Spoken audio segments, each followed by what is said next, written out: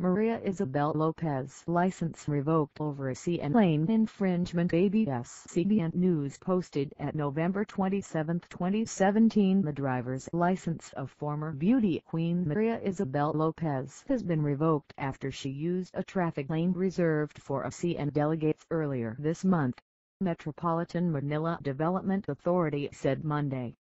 The Land Transportation Office also prohibited Lopez from applying or reacquiring her license for the next 2 years, said MMDA spokesperson Celine Pialago. Lopez must also pay an 8,000 pesos penalty for reckless driving, disregarding traffic signs, and violation of the Anti-Distracted Driving Act, MMDA added.